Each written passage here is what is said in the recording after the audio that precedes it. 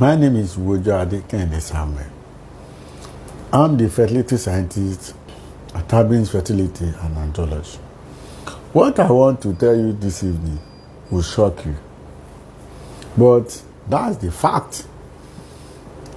Low progesterone is normal in women that is looking for fruit of the womb.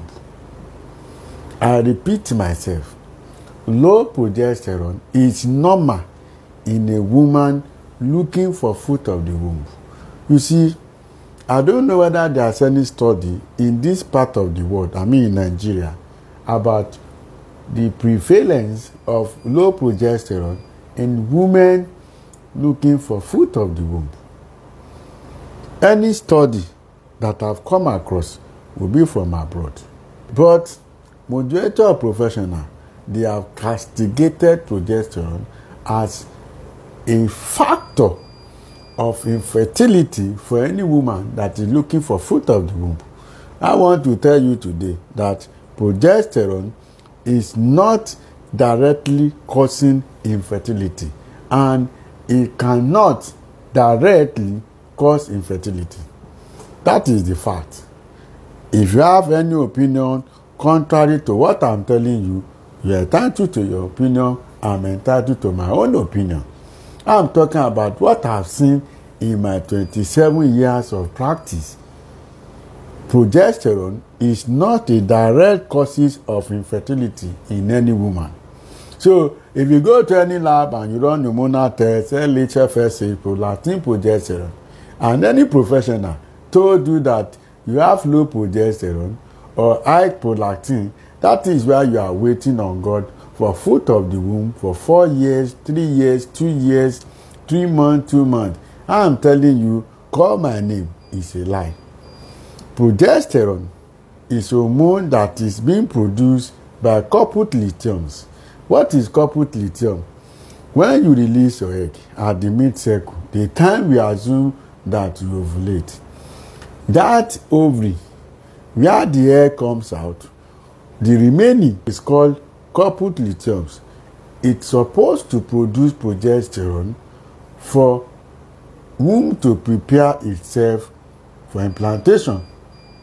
So if you release your egg and the ovary is not producing progesterone, if you are doing a proper profiling, progesterone is supposed to be taken as a test immediately after you are being confirmed that you ovulate, at least minimum of 48 hours.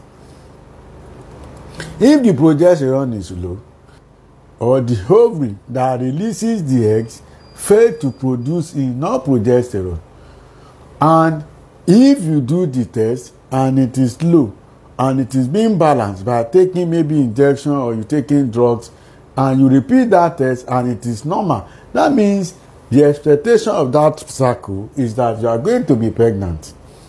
That means it is not directly causing infertility. If it is low and you are being given a treatment, maybe you take progesterone injection or you take a drug called progesterone, you finish that drug and you go ahead and go and test your progesterone and the progesterone is still low, that is when the woman is having serious problem. But if you are being given progesterone treatment and you test again and it is normal, it is not a problem. It is not the cause of infertility. So I'm telling you, it may be a rude shock to you. Progesterone cannot cause infertility directly. It is when it's being tested after it is being low and the woman is not responding that it becomes a problem. Progesterone is hormone in the system of majority of women in this part of the world. Up to 59% of women has low progesterone. Anyone that gets pregnant and the body readjusts afterwards, you won't know it has progesterone. And the problem progesterone will cause for you is it can only cause a blighted ovum or a sac will be formed, but the fetal pose will not be there. Or a sac is formed, fetal pose is formed, but later the fetal activity of the pregnancy stop progressing. That is the problem progesterone could cause if it is not being managed at the onset of pregnancy.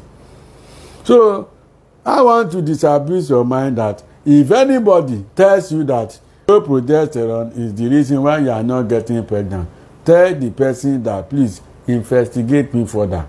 That is not news. My name is Wojo Adekende Samuel.